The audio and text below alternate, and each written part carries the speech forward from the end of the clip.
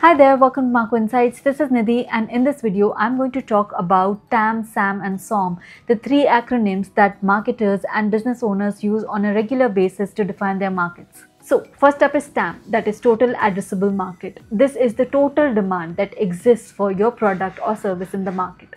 It represents the maximum market potential.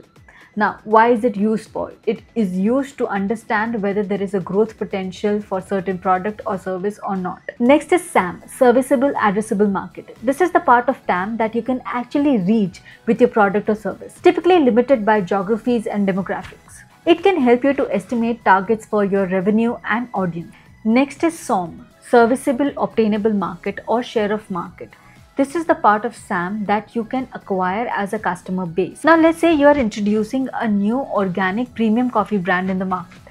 Now what is your TAM? Total Addressable Market. It is all the coffee lovers across the world. The total coffee market. Now you're willing to distribute this coffee to tier 1 and tier 2 cities of India to high-end coffee lovers who are willing to pay a little more for a good coffee. So that becomes your Serviceable Addressable Market, your SAM. Let's say you have some competition and you cannot have a monopoly in high-end coffee market. So the market share that you expect to acquire reasonably is known as your SOM, that is your Serviceable Obtainable Market. Please know that TAM, SAM and SOM are not abbreviation heavy jargons but very important and useful metrics to understand the market for any business plan or marketing plan. It can help you set right targets, and these calculations can make a lot of things clear while you are starting your business or your marketing initiative.